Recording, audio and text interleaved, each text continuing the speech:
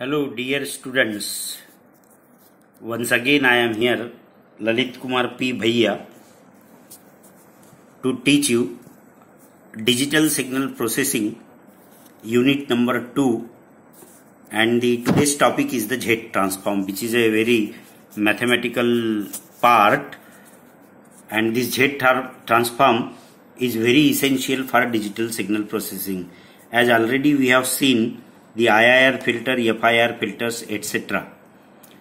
The filter structure can be designed using only the Z transform, and you are already aware with the Z transform because you have studied in Math 1, Math 2, etc. This Z transform.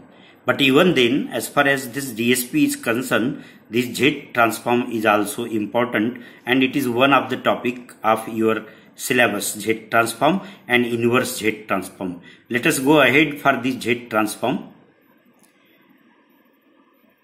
This is the quote of the day which I put here. This is from the Laplace, because after the Laplace there is a relation between Z transform also. The equation for the Z transform or definition of the Z transform is given as x of Z is equal to summation n is equal to minus infinity to infinity x of n z to the power minus n. This is the general equation and definition of the Z transform, and it is more convenient to use. This is the definition. So we are having the different types of transform. One, we use the Laplace transform in discrete time signals.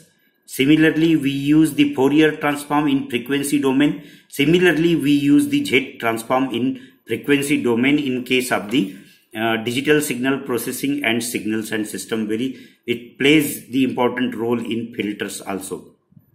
Then the DTFT, discrete time Fourier transform, is given by this equation: x of e to the power g omega is equal to n is equal to minus infinity to infinity in summation. This is x of n into e to the power minus j omega n.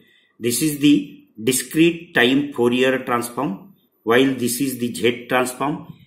Z is a complex variable that can be represented as Z is equal to r into e to the power j omega.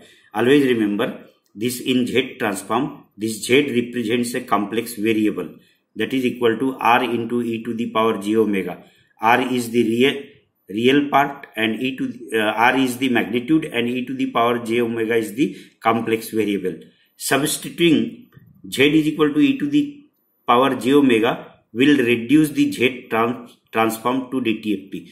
So Z transform can be converted into discrete time Fourier transform by putting Z is equal to e to the power minus j omega. Sometimes the question may be asked, what is the relation between DTFT and Z transform? Then you have to mention this: at Z is equal to e to the power j omega, it will reduces to the discrete time Fourier transform. Okay. Then this is one of the important Z transform and the relation between this DTFT. The Z transform is a function of the complex Z variable, already we have seen, and convenient to describe on the complex Z plane. If we plot Z is equal to e to the power j omega for omega is equal to 0 to 2 pi, why it is taken as 0 to 2 pi? Because it represents a complete cycle. So frequency omega is taken as 0 to 2 pi, we get the unit circle. Here you can see this plane is called as a Z plane.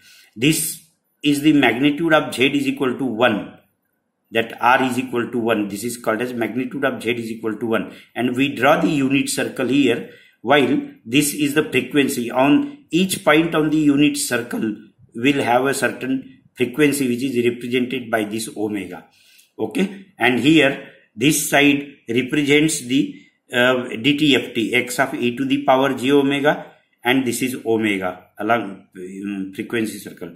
So this represents the simple discrete time Fourier transform, and this represents the Z transform. So Z transform is always represented in this Z plane along with this unit circle, and DTFT is represented in this plane.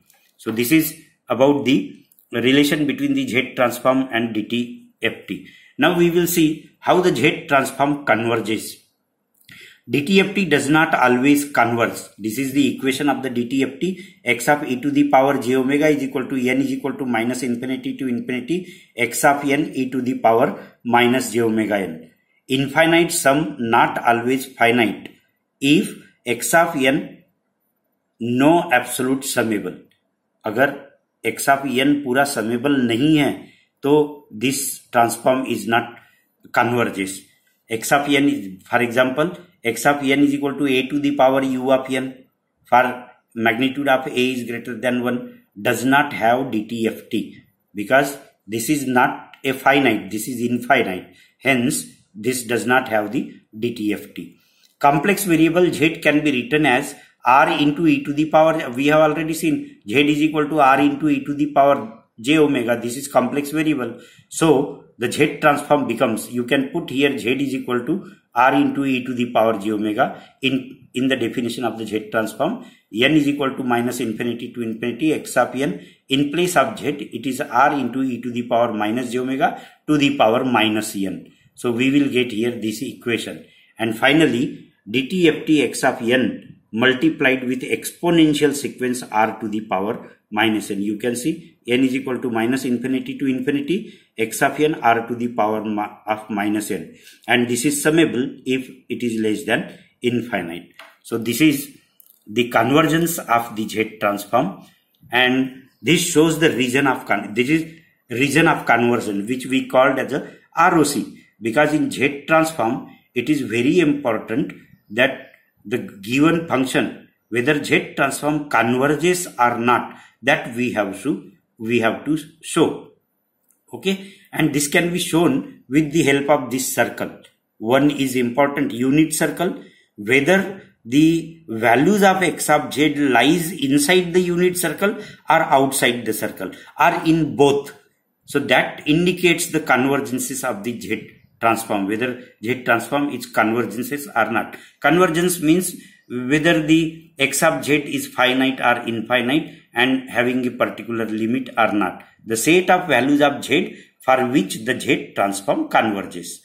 Each value of r represents circle of radius r, and the region of convergence is made of circles like this. This is shown here, 3 circles, 1, 2, 3. This shows the region of convergence. So we can have this many of the examples which indicates the region of convergence. If it converges, then DTFT exists, and if not converges, DTFT of the any Z transform does not exist.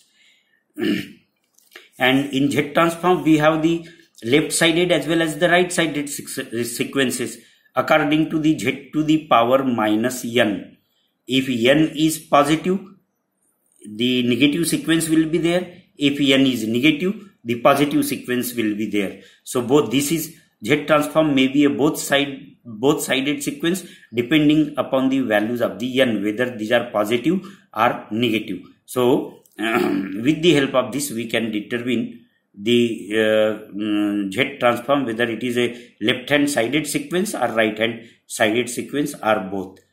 For example, here this x inside the ROC series converges to x of z is equal to n is equal to minus infinity to infinity a z to the power minus 1 to the power n is given by this equation, that is z is equal to z minus a. So this circle is of a. So this and this is the circle of unity. So these values of z are lying outside this a always. So it does not converge. This region is outside the circle of radius a in the ROC.